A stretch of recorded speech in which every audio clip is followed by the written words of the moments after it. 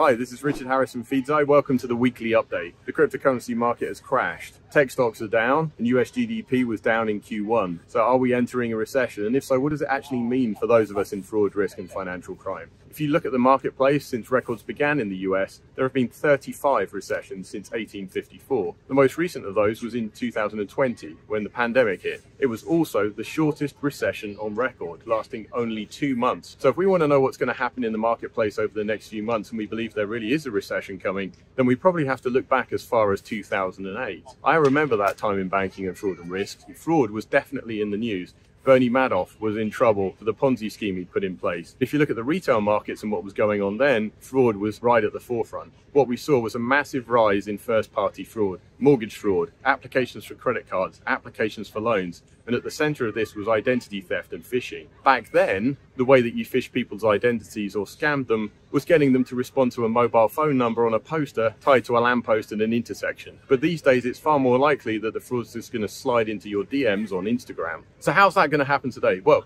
identity theft is still going to be a big deal. We're still going to see account takeover, but the scam is going to be the front and center of this, because increasingly the way to deal with this, if you're a fraudster, is not to take over the account. That's hard. Not to do the phishing. That can be slow and painful. What I really need to do is get through you. I need to hack you, the account holder, because then I can guarantee that with your biometrics, your passwords, your two-factor authentication, I'm going to make sure that I get the money out of your account. So we're already seeing the first wave of this happen in Europe. In countries like the UK, scams are now the #1 mechanism for takeover. And we also know that black market activity is going to increase as the legitimate market is put under pressure. Money laundering activity will increase because those scams and those criminal processes need a way to wash the cash and get it back into their circulation. So if I was working in banking right now, what would I be doing? Number one, I'd be looking at the front door, your identity processes and your account opening. What you need to do is make sure you don't let the bad actors in the first place. Number two, you need to be looking at things in an event-based way.